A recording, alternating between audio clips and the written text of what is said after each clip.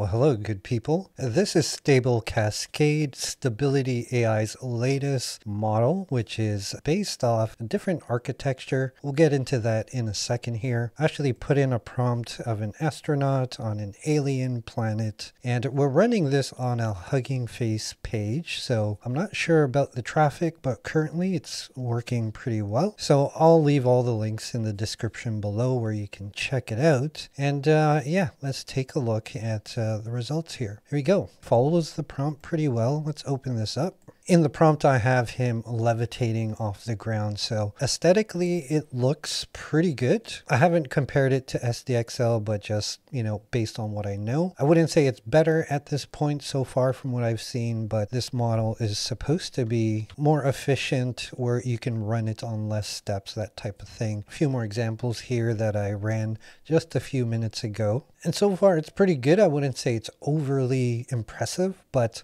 this is an early release mainly for research purposes and for non-commercial use. Now, if we head over to Stability AI's website, you're going to see some information based on this model, and it's actually based off a new architecture. I'm not even going to attempt to pronounce this, but you can see it here. If you click on the link, it brings you to the paper, which you can check out yourself. And again, this is only for non-commercial use at this point, although there was a Twitter post where EMAD responded that there will be a commercial version coming soon. This part is super interesting, where basically it says it's easy to train and fine-tune on consumer hardware thanks to its three-stage approach. Here we see some example images and they look great. I mean, I couldn't tell you off the bat if it's better than SDXL, but basically down here they talk about these various stages. A lot of this stuff is over my head, so for those of you that understand it, you can go ahead and read it here. And then there are some evaluations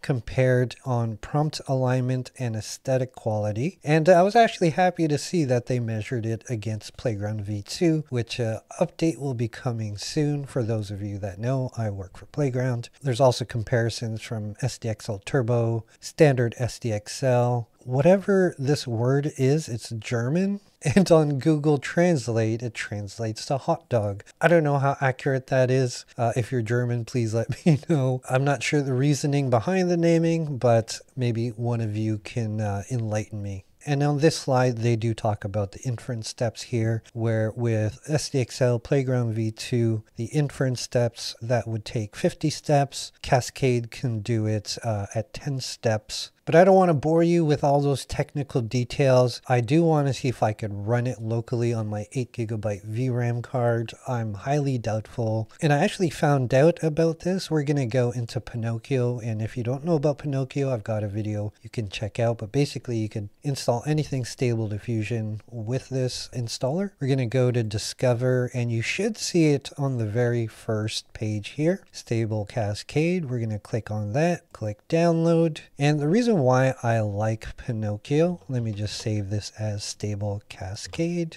We're going to click Download. The reason why I like Pinokio is because if you're not familiar with manual installation, it takes care of all the installation for you. Git, Python, any of those things I know can get pretty confusing. So now I've been using Pinokio to manage all my local platforms, Automatic 1111, Comfy UI, Focus, whatever the case may be. But it's not limited to Stable Diffusion. There's a lot of other things that I'll show you in other videos.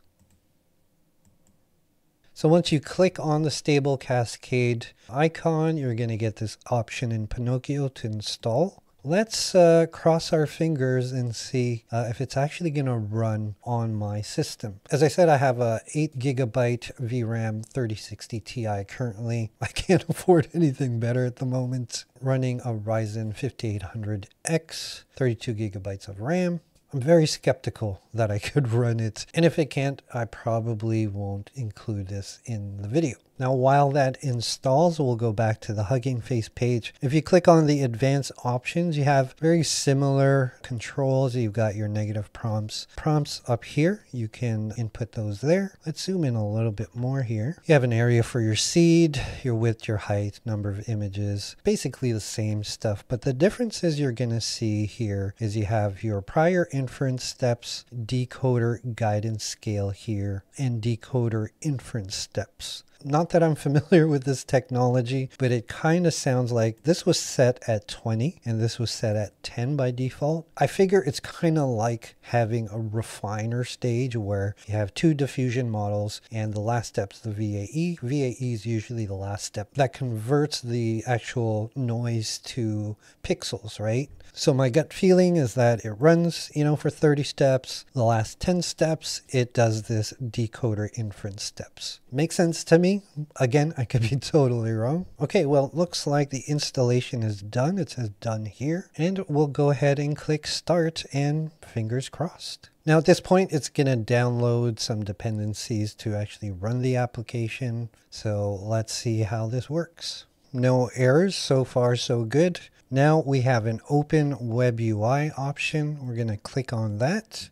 And yeah, we get the same interface, but let's see if I can get it to work. I'm going to actually pop this out of Pinokio. Let's pick the same prompt and same settings. Negative prompt, I don't tend to use too many these days. We'll leave it at 1024 by 1024. You can adjust it. Oh, it only goes up to 1536. That's fine. Let's leave the defaults for now. Guidance scale at 4, prior inference steps 20. Decoder inference steps at 10. Let's run one image for now just to see how long it takes. Hey, we're getting a preview. It's generating. That's a good thing. So 5 minutes for an image with my GPU. If you're in my position, you might as well run it on the Hugging Face page to try it out. I don't think it's worth waiting 5 minutes at this point, but at least it runs on my system, and I expect the open source commercial version will be a lot more optimized and faster. So I ran it another time just to double check the times, and yeah, so 5 minutes the first time, the second time 4 minutes and 38 seconds.